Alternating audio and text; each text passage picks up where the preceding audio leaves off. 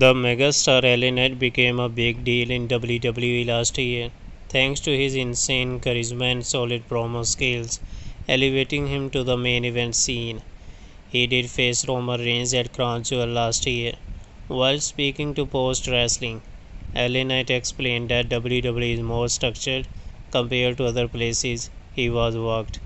Most of his career, he usually has a clear idea of his direction with a roadmap in mind. LA Knight knows how he will start, finish, and what he will talk about in the ring, but he doesn't prepare for a full speech.